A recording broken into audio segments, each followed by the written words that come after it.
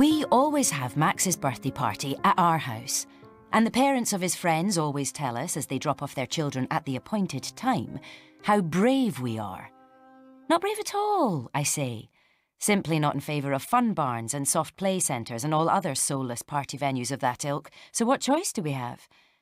I'm not old-fashioned about many things, but I like the idea of my son celebrating his birthday in his home, surrounded by family and friends. We're going to have to go through it all again, you know, I warned Greg an hour before the party was due to start. He looked up from his newspaper. What?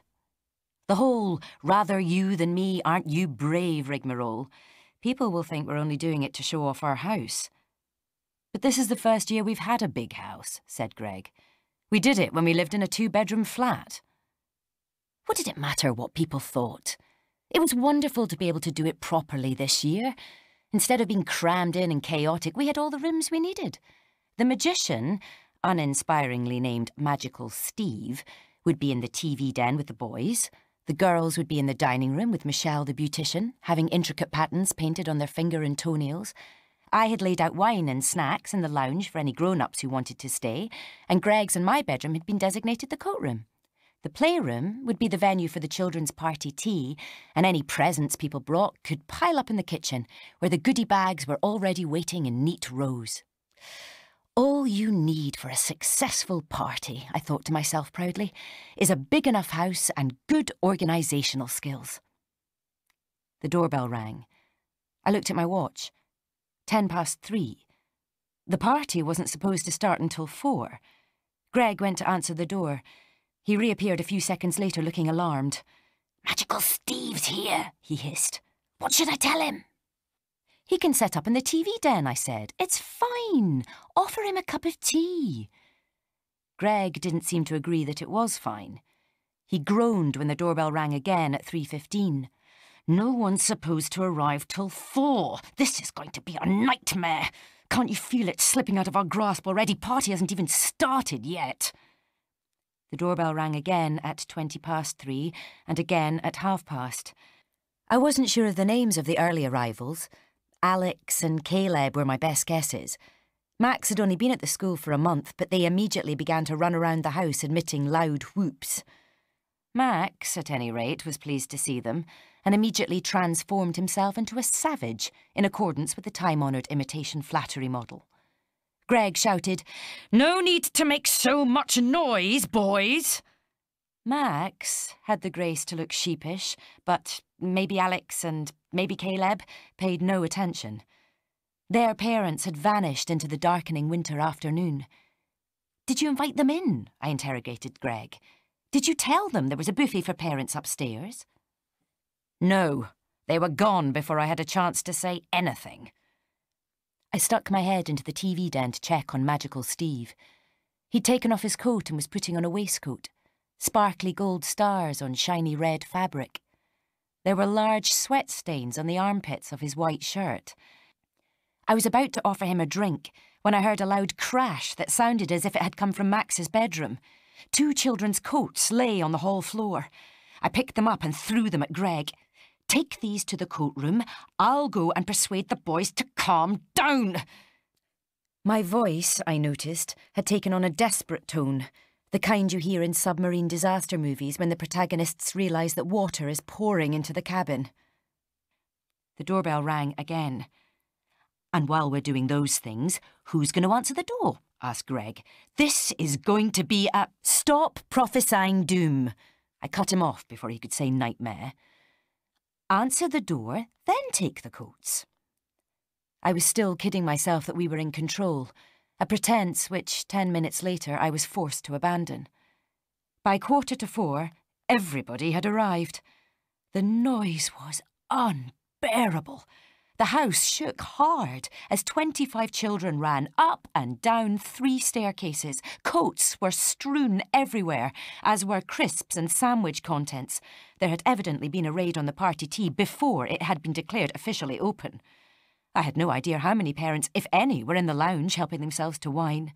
Every time I tried to go up there and have a look, I was sidetracked by one or other of the children I hardly recognised, grabbing me and wailing, "The boys tried to throw me off the bunk bed," or "Dominic, bit me!" Who was Dominic? Was he the one with ADHD? Most of the party guests I'd encountered so far seemed to have ADHD or some other equally worrying condition. I ran from floor to floor, hoping to catch a glimpse of Greg so that I could charge him with seizing control. The noise was getting worse. My house sounded like a packed football stadium. Over the general din, I heard Max howl, "Mummy, Rufus is breaking my toys!" The doorbell rang. Michelle, the nail woman, I thought. Getting to the front door was out of the question. I was too far away and my son was still screaming.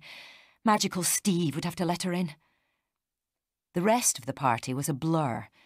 I tried not to notice anything that happened, but a few highlights stood out, hard to miss.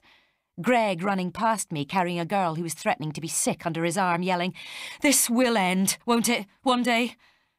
A precocious girl called Arabella Hemming-Newman, whose name I did remember, sidling up to me as I wiped chocolate smears off the dining room wall and saying, "Your house cost £1,150,000. Shocked, I asked if Greg had told her that. "No," she said. "Mummy looked it up on nethouseprices.com. At 10 to 6, I started to carve up the cake, throwing pieces wrapped in napkins into goodie bags. Parents began to ring the doorbell again. When they asked if I knew where their particular child was, I forced myself not to say, "Oh, just take any. There are no individuals here. They've merged to form a rabble." Two mothers contrived to devise a particularly exquisite form of torture. They left with their children, then came back 5 minutes later. One had forgotten a grey hooded top, one a black scarf. "Tell them to take whatever they want and go," Greg muttered. "The telly, the DVD player, our wallets, anything, as long as they leave." Finally, after the last stragglers had left, after we'd paid Magical Steve and Nails Michelle in cash and dispatched them into the night, I closed the front door and burst into tears. Max ran into the kitchen and started to rip the wrapping paper off his presents. Greg, infuriatingly, seemed fine. "Oh, it's over," he yawned. "Pour yourself a glass of wine and forget about it." I took him up on the first part of his suggestion. Armed with a drink, I made my way to the dining room, where I could sit and weep in peace. "Mrs. Rhodes?" said a quiet voice behind me. I turned. A small, dark-haired boy stood in the dining room doorway, goodie bag in hand. "When are my mummy and daddy going to come?" he asked. I remembered him, not from school, but from earlier in the afternoon. He'd helped me to reassemble a broken Lego dinosaur in Max's bedroom. Later, I'd found him picking up flakes of tuna in the guest room, collecting them in his hand to take to the bin. I didn't know his name, only that he was the one guest I hadn't at any point wanted to beat to a bloody pulp. "Don't worry," I said. "I'm sure they'll be here soon." How odd, I thought. I clearly remembered this boy and how helpful he'd been.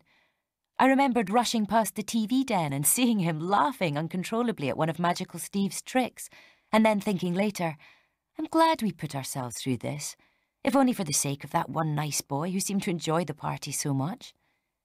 And yet, at the same time, my mind was full of memories that directly contradicted all of that. Me dragging Greg into the loo on the ground floor and snarling at him, "These children are vile, every single one of them. First thing tomorrow, I'm looking into moving Max to a different school." The nice, helpful boy didn't seem to be part of that memory. Or rather, my awareness and appreciation of him wasn't. How could that be?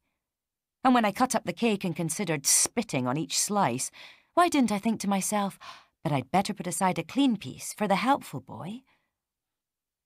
I shivered. This was the weirdest feeling I'd ever had. It was as if I'd been two different women at two different parties. "Mrs. Rhodes?" The boy's voice pulled me out of my trance. He was staring up at me, looking worried. "Shall we go outside and look for your mummy?" I wiped my eyes and took him by the hand. "What's her name?" "Julia. My daddy's name is Tony. You've never met him, but Max's daddy knows him." Do you know your home phone number? As I asked the question, I heard ringing coming from the hall. Aha! I bet that's your parents, I said to the boy. Come on, let's go and see. Greg got to the phone before me. He looked worried as he listened. I see, he said. That's terrible. Oh no, I thought. Please not the nice boy's parents. But where was he? I couldn't see him anywhere. Where had he gone? I ran out onto the street and nearly wept with relief when I saw the boy with a man and a woman. Each of them was holding one of his hands. Go back inside and find Mrs. Rhodes, darling, the woman said. Don't worry, there's nothing to be scared of. She's nice, isn't she? Yes, very, said the boy. God, I liked this child. He could so easily have said, no, she's an irate harpy covered in crushed crisps. I wasn't so happy about the go back inside part. Then I realised that, of course, the boy's parents would insist he thanked me formally. These were people who knew how to raise a nice, non-repulsive child. The only ones in town, apparently. But why go back inside when I was outside, standing right next to them on the pavement? No, I wasn't. I was in the hall with Greg. How could that be? And the boy, once again, was nowhere in evidence. I heard his voice say, Mummy and Daddy have gone. Jen? Greg's voice sounded funny. I turned, saw tears in his eyes. That was Anne Garner on the phone. Anthony's mother. I had to think for a second. At first I thought he was talking about a mother belonging to one of our party guests, for those are the mothers I'd encountered most recently. Then I set myself straight. I'd never met Anthony Garner, but I knew the name well. He had been Greg's best friend all the way through school. He'd had an extensive collection of Tintin books, over which the two of them had bonded. Anthony and his wife Julia were killed 2 days ago, in South Africa. They've got a young kid, Max's age. Oliver. I've never even met him. Greg shook his head, angry suddenly. He wasn't with them, thank God. But, Christ, what's going to happen to him? Anthony Garner. Hadn't the boy told me his parents were Tony and Julia? Oliver Garner. That was the boy's name. I felt... No, it was impossible.